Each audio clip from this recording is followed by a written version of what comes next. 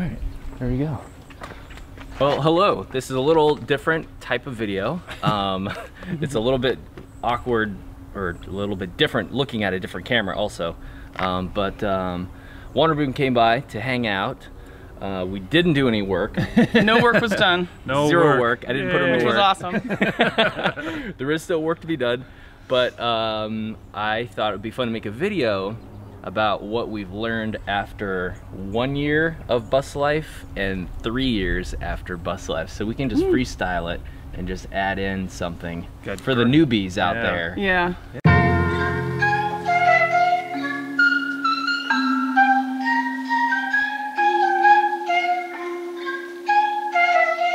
was just thinking, the one biggie that I think we talked about it in our 6-month one that we kind of did was like just flexibility. I mean, that's the biggest thing, is you just got to be totally flexible and open to whatever. Because you never know. Crap's gonna happen. Yeah. Like a lot of crap that you don't expect, and you just have to you're gonna have days where I think you're gonna question your decision making and your life choices, but those go away, and you solve the problems, and then you become more resilient, and then you get more confident, and then you just become, things don't bother you nearly as much as they used to. It's really awesome, actually. It's just like, I'm not nearly as, over little stuff. Yeah, right. And if you think about it, those hardships, those days where the crap really hits the fan, something terrible happens, you could count those days on your hands. Oh yeah, right. Oh definitely. Compared to 365, out of 365 amazing days on the road, you could count those on two hands. So maybe it's bad that we brought that up first. No, because again, everyone always wants to go, oh,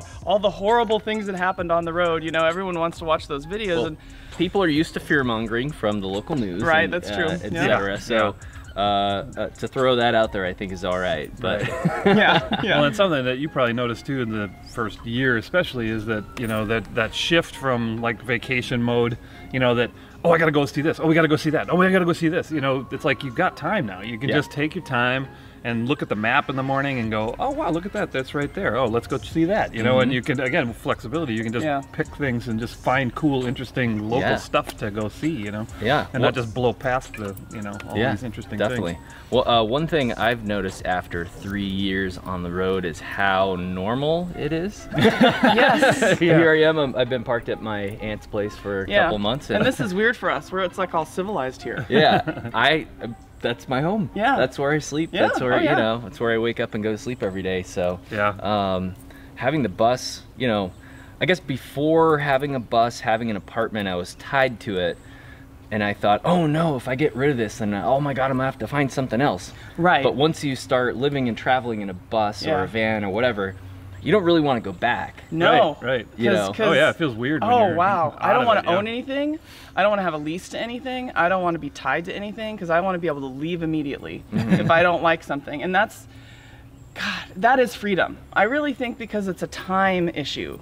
You're not putting aside your time to get to this goal that usually is about money or material stuff. You're using your time every day, how you want to use it. Yeah. And so it's so much more satisfying. Even though I haven't been doing crap for months. Eric's been doing all the work. Honestly, I literally have I'm retired at this point. I'm like the backup. I'm like the, it's not we have our jobs and stuff, but Eric's been making the money for the most part. Yeah. And so, but I'm fine with that. I'm having a great time. Chilling out in the van. I love chilling out in the van. Yeah. Let's think of something that people would want to know. Let's see. Doing laundry is not that big of a deal. If you go to the laundromat, it's an hour. You're done. That's right. Okay, so let's talk about normal tasks that people might think are overwhelming. So laundry, pretty easy. I thought that was going to be I thought I was going to hate that the most. Cooking. Oh, love cooking. Pretty easy. I love cooking, so cooking, yeah. Now, what do you do with, what about a refrigerator? What about storing the food? Pretty easy, right? Yep. Got a refrigerator, got solar, got batteries. Get your 12-volt fridge. Yeah, you will thank us later. Yeah. Food storage, you guys are in a pretty cozy bus there. I'm in a bigger bus, but 2 people, is it enough space? Yeah. For us. Yeah. So some people would need more space. Some people can't be that in close proximity with each other. Yes, but We were going for a Sprinter in the beginning, so this is like a, this is like a mansion compared to what we were thinking of when we were first starting this out. So, no, it works great for us. It's my home. I love it. Oh, let's talk about another fear-mongering thing that people just cling to the fear stuff. So, have you guys ever been scared parking overnight?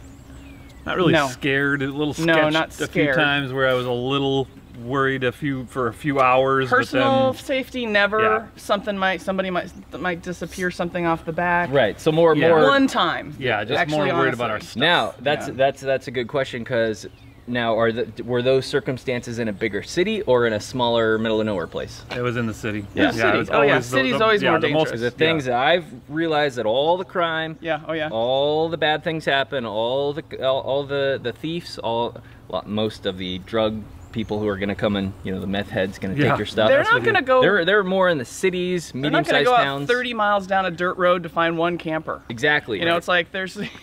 They're not going to be out in the boonies, hiding behind a bush, waiting for the single female van lifer to pull up and then poof. Right. Yeah. It's not a cartoon. It's just and there is so much fear mongering about that, because that's the first thing you ask. What about your safety? And that's what Eric's mom asked us, and they're all weird. I think you're safe. I think you're more safe. It's weird, okay? People are gonna think that's strange, but listen, you're stuck in an apartment or a house. You're stuck there. Someone can target you, and you have nowhere to go. In this case, we can just drive away. Right. It's like you don't have to. When you're totally out in a boondocking spot, you hear everything. Oh, God. You tune in to everything really around you. I mean, you hear any little crackle on the gravel outside, or the any birds little on the noise. ground. Yeah, you hear it, and I'm checking it out, making sure. But I mean, again, when I'm out there, I'm not expecting if I'm going to see anything, it's going to be a deer or an elk or something wandering around. I mean, or maybe a bear. But but it's like. Not a person, I'm not expecting that there's but on this note, okay, so we've never been knocked on, never had the cops 1 year down, never had a private citizen tell us to get off our line. It happened to me once. Yeah. Really? Only once. In 3 years. Wow. That's pretty good. So it doesn't happen that often. They don't, as long as you don't hang out at a place for a long time on a street or something. If it's overnight, and you're gone in the morning, no one cares. They don't really care. Parking obviously. Some places like in richer neighborhoods, you don't want to do that. But there's a lot of places. We parked on the street in Seattle. We parked on the street in Portland. No issues at all. And I think also on that note, if you come across as nice or friendly or you wave, smile, I think that could probably go a long ways. People are seeing these buses, around fairly and thinking, conventional. Oh, who's this? But also a lot of them are, oh wow, wonder what the interior looks like. Right. So if you're approachable and friendly and use common sense, we'll always show off our bus. We love it. Yeah. I think that would help the future boondockers out there who don't really know. How that's a really good. If you don't own the parking lot, you don't have a permission to stay there. But if you're friendly, then hopefully things will go your way. But at some point, you will get knocked on. Right. And as you're traveling, that's the biggest planning thing that you need to do. Yeah. So for us, we're not going to come up on something in the dark that we've never been to before. That's supposed to be some dupe that we found on iOverlander or something. We always get to our place before it's dark, except for one time. And I will never do that again with Dutch Mark. Where we were trying to find. We'll never ever do that again. Thanks, Mark. Yeah, no, it wasn't Mark's fault. But hi, Dutch Mark. Anyway, so that's one of the things that we do that lowers the stress level tremendously.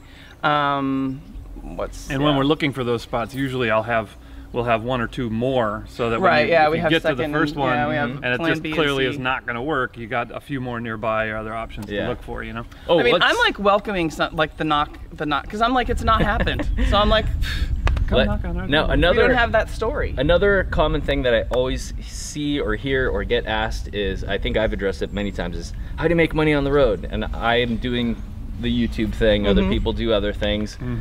And some people are afraid to take the leap of faith and do the bus or van or mobile thing. They're like, well, if I had work, then I could do it. But you guys kind of just went for it. We did, and we had kind of plans, maybe we'll do Amazon, maybe we'll do the beet harvest, maybe we knew we'd watched all the videos, and so we knew that there were things that we, as older people who are not digital nomads. Not that old. Anyway, didn't have those skills. My skill set did not transfer to bus life at all. What I've been doing for the last 18 and a half years. But for my side of it's totally different. Yeah, I mean, I had 30 years of carpentry experience. So you can take that. If you've got any kind of trade experience, Oh yeah. there's everywhere you go, they need help. And there's, for one, if you do skilled trades in particular, there's Tradesmen International in bigger cities. It's like a temp agency for skilled tradesmen. So if you just need a week or two of work, you just call them up, they'll send you to a job, and boom, and you get paid right at the end of the week. Yeah. And The only thing you have to worry about so, is like, I don't know how it would work with where your residency is and stuff like that. That would be the only yeah, thing. I mean, that's up to you to deal with the taxes and Right. the rest of it at the end of the year. But Right. you just basically are, they're like a, you know, they just supply people to jobs. And right now, again, there's so much need for anyone with skilled trades. So Yeah, anywhere so you Eric go, had you the can do skill that. set. He's been working. We've had projects, and you know, we've seen. You know, he's done a van build. He's worked on a lot of buses, yours, many other people's. We just did a tiny house kitchen. So yeah, he's been working. Lots of stuff to do. And now we're gonna take some time off. Yay! Yay! Eric gets to not have to work for a while, and we're gonna plan our next step, which is building. We're gonna probably make our own business, but we'll talk about that later. Yeah, it's we'll it's, save it it's for- stuff that we're just in the baby steps of, but we'll have time and wherewithal to actually, you know, think about what our next steps are going to be in this life, because we're definitely not going back. I don't see this as you know, we have friends who like to stay in places for a long time. They want to like be in one place for 6 months, like here, and then go to the desert when it's cold up here. And that's great, but we're not ready to do that yet. And so we're like in travel mode. I want to keep traveling. So even when we go down for to Arizona and the Southwest this year for winter, we usually, you know, you hang out with all your friends, you see all your friends, and you hang out with them. But we're going to be exploring a lot more than we did last year. We weren't able You're to gonna mix it because up. they're, Yeah. Well, actually, on that note of mixing it up, some people are probably wondering, oh my gosh, does it get boring? And I will answer that. After 3 years traveling around, it's not that it gets boring, it's that if you have the same routine or the same objective, meaning like if you have that one town that you know you're gonna pass through and you're gonna get that one clam chowder, and then you're gonna get back on the road and sleep at that one rest stop. And some people really like that. You know, some Right, people are some really people into like that, routine. Yeah.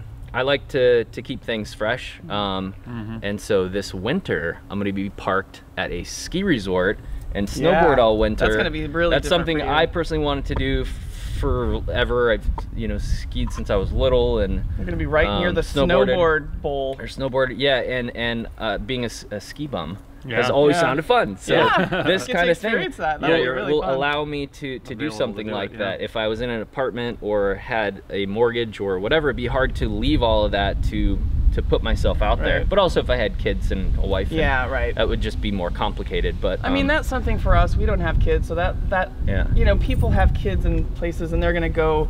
That's going to be their routine, is Yeah. to go see their kids, Right, probably. right. You know, but we don't have that. We have relatives, and we'll go do that. So But have anyway, sorry. you guys gotten bored at all traveling around? You guys, No. I have not gotten bored traveling. I have gotten bored staying in one place while Eric's working on a job. But that's a whole different thing. So I'm stuck.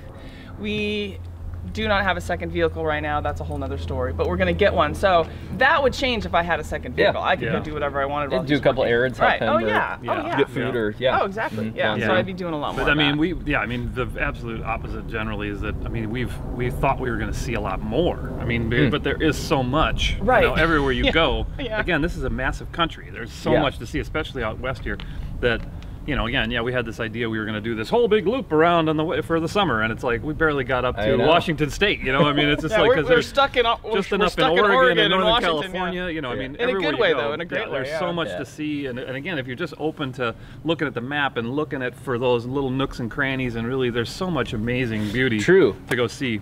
True. Oh yeah, and Yeah. that's what we love. That's And- what feeds our soul. Right. Yeah. Is Yeah. to go to those places, like the waterfall that we hiked to the other day, and I mean that was just absolutely gorgeous, Yeah. and it just Or a museum. and the you know, or workout whatever, and like yeah. getting out. Oh yeah, and, yeah. Yeah. And on that note, I almost had a kind of burnout of driving. I love driving. I could drive hundreds of miles a day, every day, but it was like this constant need to like go somewhere else and be somewhere. And that's what you were that's doing for like a long time. fun, But it drains my wallet. yeah, and It's Really a lot quickly. more expensive. So in the future, I think what I would do differently would be to kind of staycation somewhere, stay for like a week, because there's so many amazing places that you could Right. stay, like a place like Bend. You know, you don't have to Right. just blast through, You could go when the season is good, you know, you could go with the weather. You could go to a place like Sedona and not just see something for a day or two, but stay for a week or two and do all these different activities or even and hikes. like Rolling Vistas. They're staying in one place, but they're moving around, camping. But they're staying like centered in one area. And I'm like, that's a great idea. So a place that has a lot of stuff, like southern Utah. You know, so that you could literally stay there for like months. That's where the second vehicle would come in handy. And you could park and go off. Exactly. And that's where back roads. That's where my electric bikes would come in handy. Because then we could park someplace and kind of get around a little bit. That's what I'm kind of zip into town. And so that we had our Chevy Blazer for a month before the transmission went out. Woohoo! No more Chevys, no more Fords. Sorry. But let's see, what else after 1 year and 3 years? I was trying to think too. Ooh, let's talk about the people that we have met, including each other. Yeah, totally. I mean, that's the biggest thing. That's the most hugest thing of all. Is the people. I have met the most incredible people. Two of them right here. The most incredible in Badge Up in Canada, and I could go on and on and on. But the most incredible, generous, just fun, kind people who just have this different sense of freedom and adventure and generosity and just a sense of just calm, you know, everything's okay. Oh, you got something going on, oh, so-and-so knows somebody, oh, let's make a call and let's... Oh God, you saved our ass. We got our U-joints fixed by Badge the first time, like just literally fixed by Badge, because you called him and was like, oh, we'll go out there and see him. That was awesome. And then so then we met Badge, and then now, I mean, now we're friends with Badge. It's like, and then of course, camped with Badge for months. It's and then if Badge needed something, of course, you guys have, you know, oh, no problem. So it's like this great, almost kind of like barter system. Everyone's got a skill. You find the skilly people. You know, and that's And then but then a skill is someone who can make you laugh.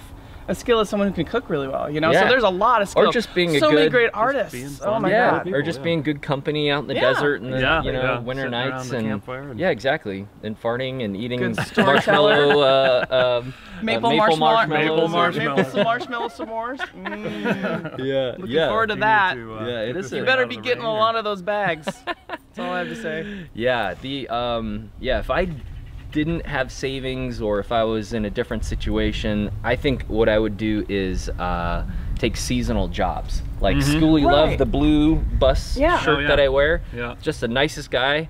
And he and his wife do seasonal jobs, and I respect that, and I think it is cool. That's actually what we thought we would be doing first off, before he got like a big break and just got a lot of projects. So before that, we thought that's what we were kind of like, oh, we'll just go to places and work for a time. And the cool thing about that is that you are not paying for rent, you're not paying for trash, you're not paying for a bunch of these other things. So if you roll up in your bus and you do work camping, okay, you're paid, you know, 10 or 15 bucks an hour or whatever, but 10 or 15, but that's pure profit. If you had your 30 bucks an hour minus your car and your gas and your rent and your insurance or whatever, how much of that 15 bucks an hour are you keeping or 30 bucks an hour are you keeping? So you're actually ahead by taking these lower paying jobs when you have less expenses. And then of course a lower tax rate too. Worry about your camera in the water here? I think we're okay for now. It's drizzling. A little drizzle. Oregon. It's Oregon. We're trying to go south, get back in the sun. Let's see, what else after 3 years? Well, yeah, you're taking a big turn now. I mean, you're doing something that you haven't, like, I mean, that's awesome. Yeah, well, you know, hashtag ski bum. But I think it would be fun also to park down in Mexico and Baja and surf for a couple of months too. That's my background too. So hopefully you guys are all right with surfing and snowboarding videos. It'll be a little bit different. I just didn't want to do a repetitive thing, and I will be sad to miss out on the van build party and the RTR and things like that. But you know, just driving around for the sake of driving around. I've done that. Yeah, I want. I have some other ideas too for videos and things, but for that, this is change and different for you. So so that's what's. We're not done with our traveling around. I have some other wild ideas traveling. And so I'd like to go, do some backpacking things, do some other, things. There's so many things. It's open. It's wide open. That's the other thing. You feel wide open. Like, it's almost sometimes where where are we gonna go next? There's Yeah. too many choices. What are we gonna do? Yeah. Sometimes that becomes overwhelming. You're like, do we go darn, here? Do we go there? A good problem to have, though. Yeah. Right. So before the bus life, I worked in a bar and I slaved away and made somebody else rich for years, and my joints hurt. Yeah. My lower back hurt. You know, I was working my ass off. The back of my knees hurt, my ankles, and I was up late and I didn't sleep well. And I had the worst songs in my head when I would go home at night. It was like The latest. 'Cause you were like in a the club, top right? 40 Yeah. remixes. Oh God. Terrible. And so That's I wake up every day and I'm like, I have no terrible song in my head. the birds, This the is birds great. chirping, and That's why you. The That's horse why you asked me whinnying if it was "I Will Survive" on the trail. If that was the song in my head. Yeah, it's Anyway. nice. Oh wow. So Okay, if you now guys we're starting can to or get want the- to get out of the rat race, highly Yeah. recommend it. From me, I think these guys would recommend it too. Oh, highly. It is sometimes challenging, but you know what? That makes it fun, and it makes you have a life worthy of a movie script in That's some right. ways. Yeah. damn right. And So- the bad things are the good parts are the most interesting stories. That's true. Turns out. Yeah. That is true. The really Yeah. fun and beautiful things are like, oh, Yeah. meh. Blew those tires in Moab. Oh, how'd that happen? Every hardship has a fun story. All right, and we're as you getting can done. see, And it's it is raining. And then it starts so- raining. on So you. we will catch you guys in the next video. Bye. Hit that subscribe. Make sure to check out Vanderboom. Please. Yes, Nicole was we in the will. shower. Otherwise, we would have included her. But Right. this was kind of like a Impromptu. Yeah. yeah. We just want We to. always forget to film when we're with Jax. We actually are just having too much fun. So. Yeah. Anyways, I'm gonna get the camera inside. Thanks, you guys.